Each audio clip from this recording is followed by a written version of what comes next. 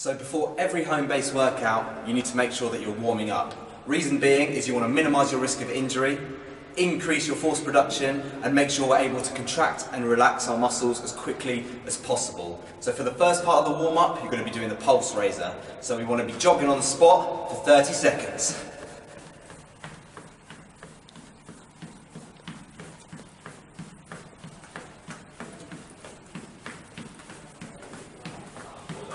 That's it, keep breathing.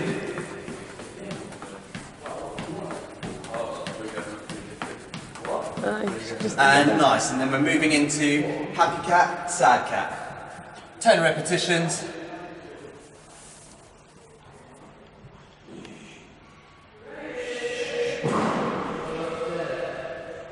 That's it, making sure that we're raising through our upper back and tucking our chin in.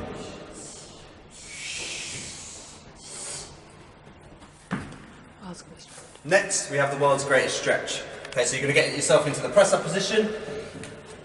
Take your right foot onto the outside of your right hand. You're going to take your right arm, sink down into your hips, and then rotate out following your palm. Alternating each side, so 5 reps on each side. That's 2.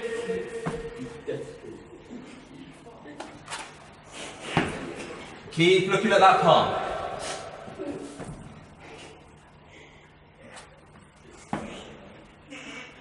6, 7, last 3,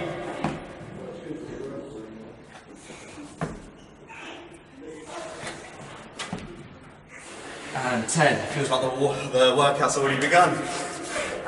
Okay, next up. Inchworms. We've got inchworms. Okay, so again, you're back down in the press-up position. You're going to walk your feet up towards your hands, keeping your legs as straight as possible.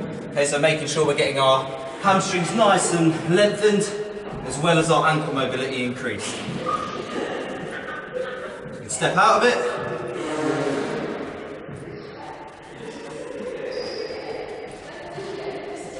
That's 3.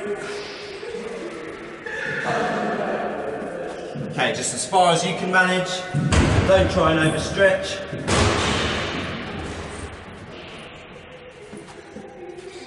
Almost there.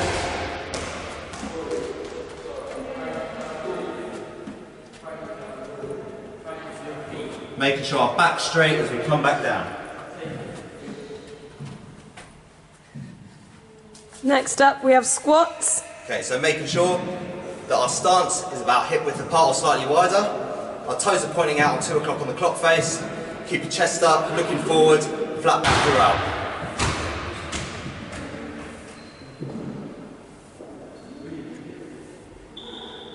That's halfway, so controlled on the way down.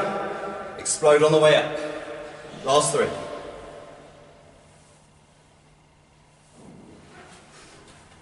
Lunges. Lunges, okay, so hands on the hips or out in front in a running motion. Chest up nice and proud. Looking forward, focus on something so you can maintain that stability through your ankle and knee. 1, 2, 3, 4, 5, halfway.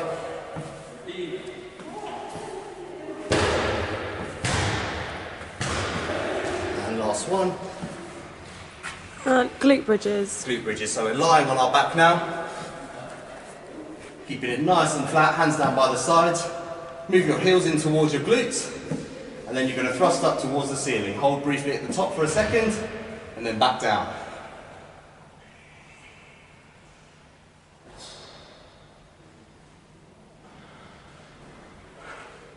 Great glute activation exercise. Good for controlling most bodily functions and movements.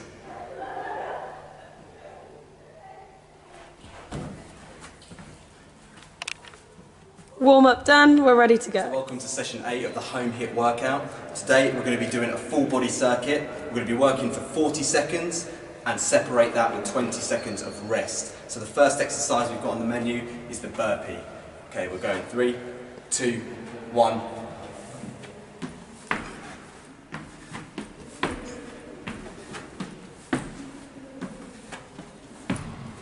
So if you want to challenge yourself even further, you can do a press up in between. Get down quick and explode into the air. Make sure we extend those legs out fully. Okay, so no half reps. And keeping our back straight all the way down.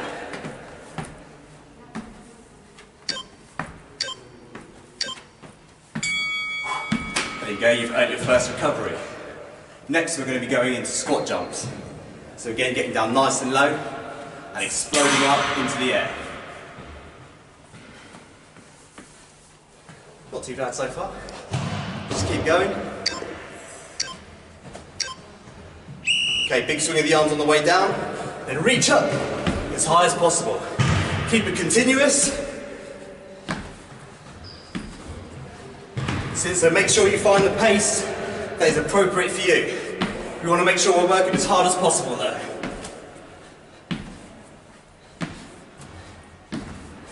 See it really starting to feel the burn in the quads.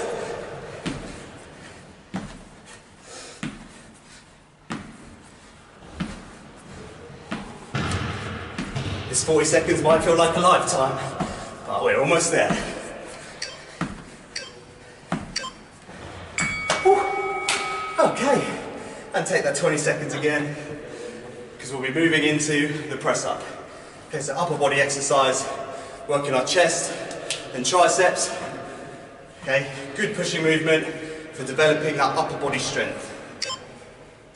Here we go. Nice straight line going from the spine down to the hips, all the way through to the ankles. Keep those elbows tucked in. So we're making sure we're not putting too much pressure on the shoulder.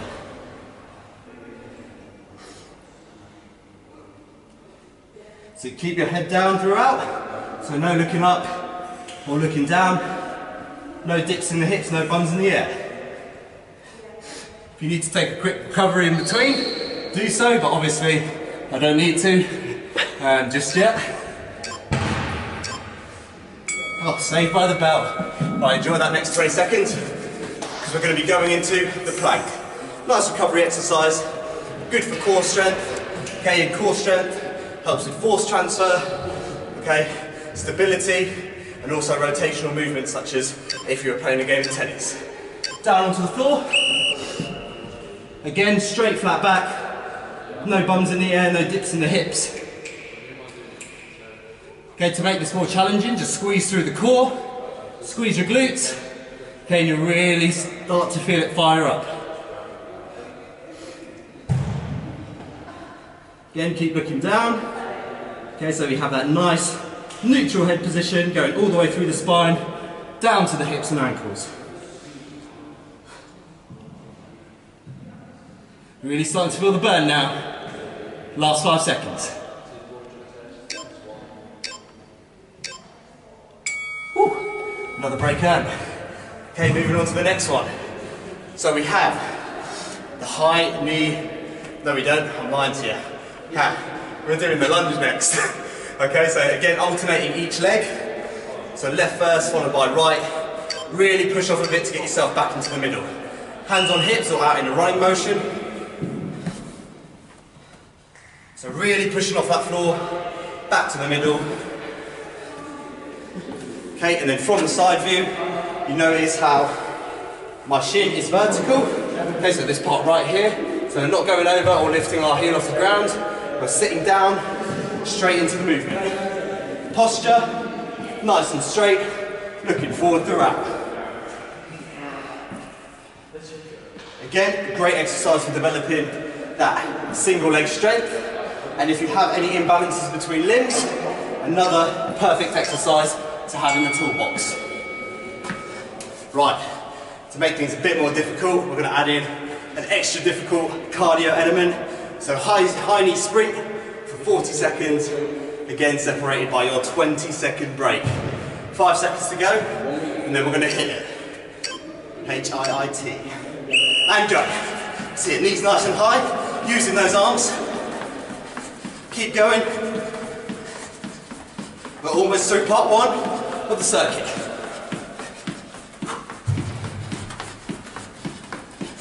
So Again, it's all about posture when you're sprinting. So again, stay nice and upright. Imagine you are being held up by a fish hook. 15 seconds to go. Over halfway. Last 10, stay with me. Usain Bolt, Bromsgrove. Let's go. Last second. And break. We're going to be now moving back into another core element. The sit-ups. Nice traditional exercise. But really starts to burn through the core when you're fatiguing. We love it though, we love the feeling. So again, nice flat back. Tuck your heels in. If you need to use your hands for this exercise to get yourself up, do so. Then reach up, again to make it a bit more challenging.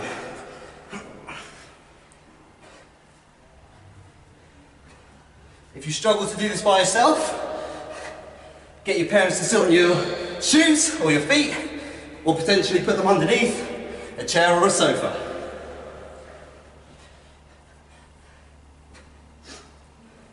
Sit, good control as well throughout. Really feel the crunch at the top. Last 5 seconds.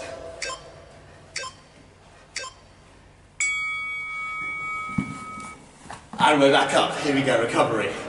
Well needed. Next up, we've got the mountain climber. So back into the press up position, driving our knees in towards our chest while sustaining that nice flat posture that we spoke about in the previous exercises. Right, get ready. So down on the floor, driving those knees in towards our chest. Again, if you're feeling brave, up the levels and just go for it. Okay, we're running. Don't forget to breathe. No passing out here. Halfway. Okay, you'll really start to feel this through the shoulders. Okay, that's keeping your body upright. And you're also going to be working through your core. Last 10 seconds. Almost there, 5 seconds. Keep going. Maintain that form. And we're back up. A little bit of sweat. Maybe make sure you get a towel beforehand and wear appropriate clothing at all times. The next exercise we have is the V-sit. Really great core exercise, not only for your abdominals in the middle, but also your obliques at the side, okay? Fantastic movement. So we're lying flat, and we're going to get our hands and feet to meet in the middle. Okay? If you've got little T-Rex arms like me, sometimes it is hard to reach up at the top, but again, just go as far as you can.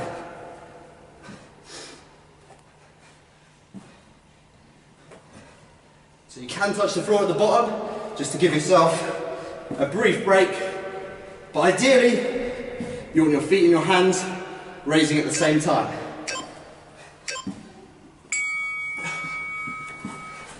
Oh, full of energy. Here we go, next up we've got the squat thrust. So another shoulder burner, but also you'll be feeling that through the core and just the whole body in general. But we're still going to make it. Here we go, 3 seconds left. Down onto the floor, nice flat back, double legs, into the chest, in and out. Okay? Try and stay as bouncy as possible. Okay? Just think bunny. It's good stuff. Also, a good exercise to coordinate as well. So challenging all of our physical attributes.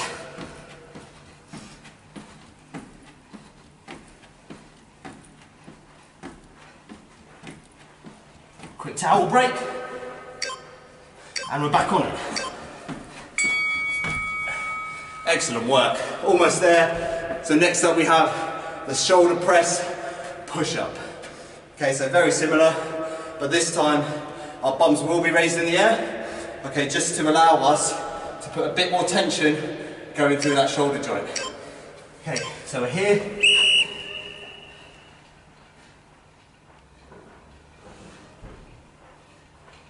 That's good. Good control.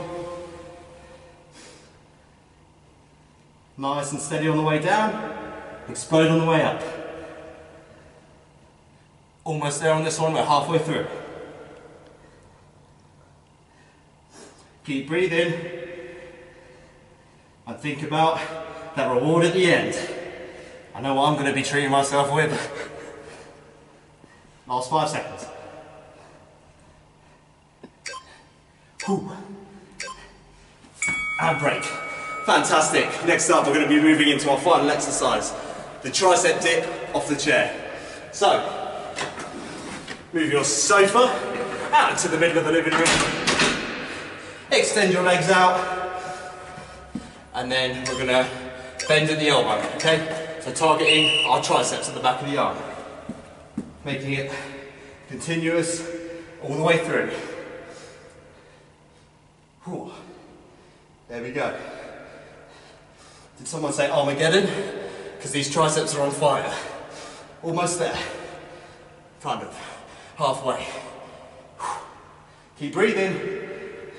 This is the final exercise of part A of HIIT home workouts. Like, last 10 seconds. Starting to feel the burn now. Just keep powering through it. And break. Fantastic. So that is circuit 1. If you're feeling up to it, try and do it 2 times through. And as you start to progress, maybe a 3rd time. Good work and keep it up.